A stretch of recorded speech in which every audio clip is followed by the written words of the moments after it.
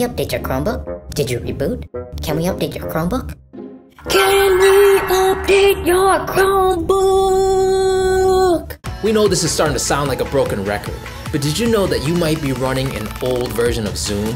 If the newest updates are not applied, you might be running an old, unstable version.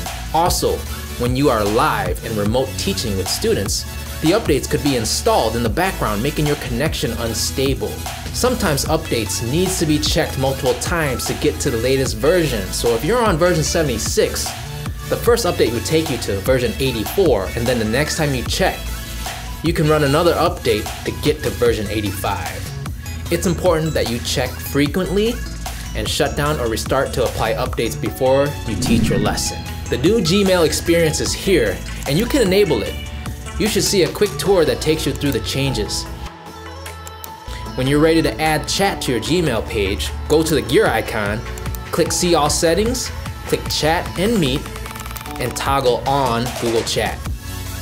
The biggest change with this experience is you can set up rooms to collaborate with your teams.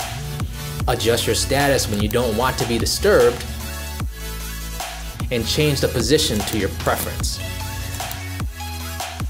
A quick update on the document cameras. They have arrived and we're starting to get them delivered.